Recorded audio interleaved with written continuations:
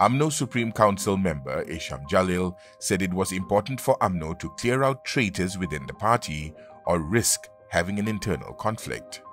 He said in an interview that no Prime Minister will be able to survive without Umno's base of supporters and grassroots.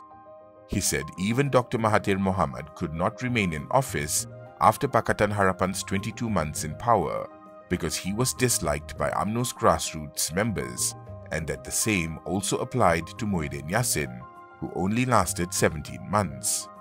Isham said it was best that the party should be transparent with its grassroots about any internal matters, or risk a repeat of the 1988 Umno crisis when the party split between Mahathir, then president, and a faction led by Tengku Razaleigh Hamzah. He said the coming months were crucial for the party after its former president Najib Razak was jailed late last month on corruption charges.